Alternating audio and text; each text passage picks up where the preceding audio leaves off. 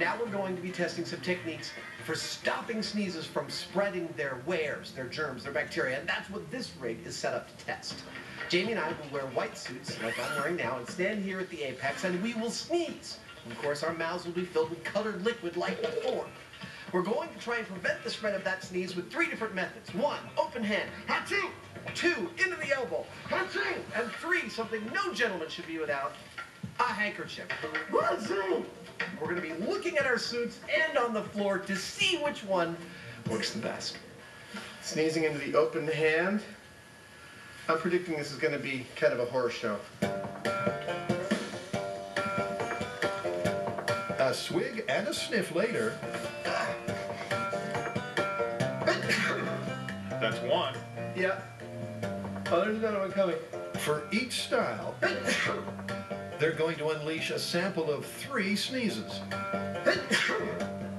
Oh, it looks horrible, doesn't it? I look like a vampire. Ah!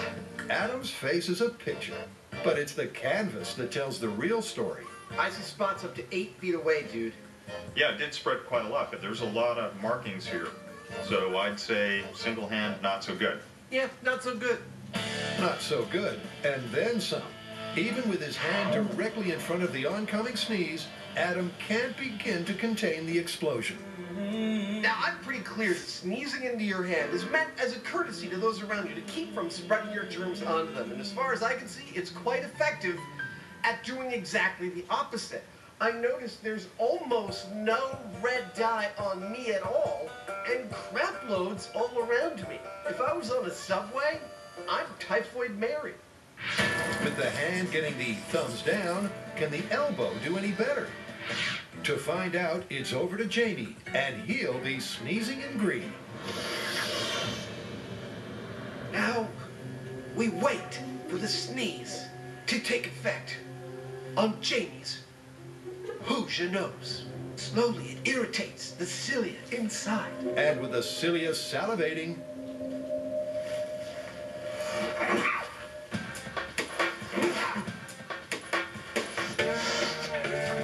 three sneezes later, and the results are very impressive. Yeah, I see only 2 droplets and 1 on your shoe, and let's look at your elbow hair. That's totally localized to you, man. And you know what? It's all on my arm and not on my hand, so I'm not as likely to spread it around. Yeah, it's doubly effective. Hands down, the elbow is a highly effective technique, with virtually the entire sneeze contained on each of Jamie's sneezes. But can the humble hanky do better still? Well, it's back to Adam, and for this final test, he's sneezing in blue.